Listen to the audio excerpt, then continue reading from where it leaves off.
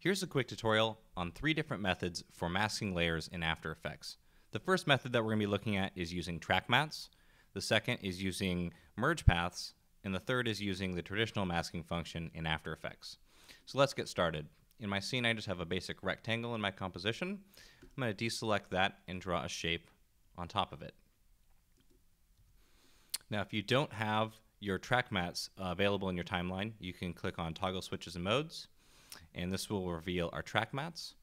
If I select the bottommost layer and select Alpha Mat, what this is going to do is it's going to use the layer above, which in this case is our circle, as a mask to reveal the contents of the layer below, in this case the rectangle.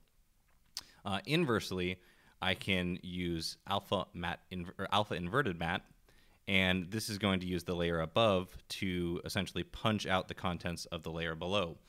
Now this is really great because now I can animate and move these layers independently. If I switch it back to Alpha Mat Inverted, I can scale, use rotation, any sort of the functions that you would normally be animating in After Effects.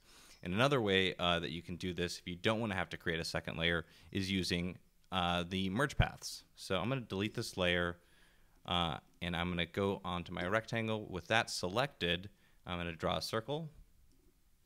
And so now I have an ellipse and a rectangle. I'm going to go down and select merge paths and make sure that this is a sibling of our ellipse and rectangle. And so in the merge path modes, I can switch this to intersect. So this is going to create a mask where the 2 layers intersect. And inversely, if I select exclude intersections, it's going to create a mask where the 2 layers do not intersect. So this can sometimes be a cleaner way of doing masking in After Effects if you don't want to create a bunch of extra layers. You can also animate these independently. Let me go into my transform for my ellipse, and I can scale this up, scale this down, and it's all happening in one single layer. Now the third way, if I delete this circle and get the merge path out of here, is using the traditional masking in After Effects. So with my layer selected, I can go to Layer, Mask, New Mask, and I can double click this and resize it. I can even hold Command and move points independently to cut a little bit of a finer mask if that's what you're looking for.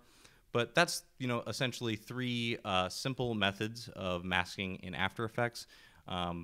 Some are more beneficial in some circumstances than others, but I hope that this was helpful to you. Please comment, rate, and subscribe. Thank you.